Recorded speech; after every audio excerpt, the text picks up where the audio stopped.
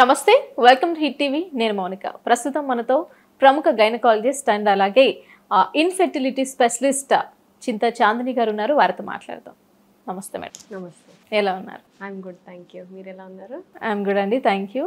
ఎలాంటి ఇబ్బందులు లేకుండా భార్య భర్తలు ప్రెగ్నెంట్ అవ్వాలి అంటే ఎలాంటి జాగ్రత్తలు తీసుకోవాలి? Stress, eating habits, working habits ఇవన్నీ కూడా నార్మల్గా ఉండాలి. సో స్లీప్ వచ్చేసరికి ఒక 6 to 8 hours of good quality sleep. Exercise weekly 3 to 4 times ఒక 30 minutes exercise, both the partners. Healthy diet.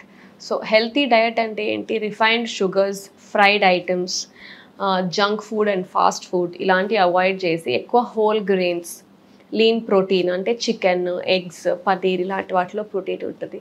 ఎక్కువ fresh fruits and vegetables, nuts and seeds ఇలాంటివి తింటే వాళ్ళు హెల్తీగా ఫర్టిలిటీ మెయింటైన్ చేసుకోవచ్చు. సో ఇలాంటి ఫుడ్ ఇన్కార్పొరేట్ చేసుకోవాలి.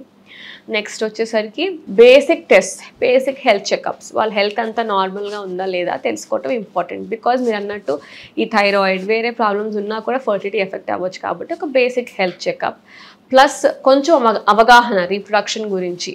ఏ టైంలో కలిస్తే తొందరగా ప్రెగ్నెన్సీ రావచ్చు, అసలు ఓవ్యులేషన్ అంటే ఏంటి, ఏ టైంలో ఇంటర్కోర్స్ చేయాలి, ప్లస్ ఇంటర్కోర్స్ తర్వాత ఎలాంటి జాగ్రత్తలు తీసుకోవాలి, ఇలాంటివి తెలుసుకుంటే better.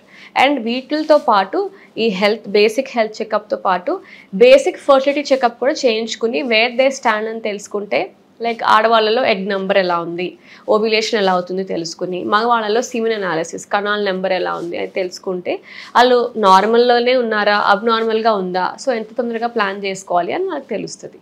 So I would say healthy life style, తర్వాత avoiding too much stress and getting a basic fertility checkup. ఇవన్నీ మంచిగా ఉంటే వాళ్ళు తొందరగా ప్రెగ్నెంట్ అవ్వచ్చు. ఓకేనండి, థ్యాంక్ యూ సో మచ్. మీరు ఇంత బిజీ టైంలో కూడా మాకు టైం ఇచ్చినందుకు అండ్ మేము అడిగిన క్వశ్చన్స్కి చాలా ఓపికగా సమాధానం చెప్పారు. Thank you so much. Thank you.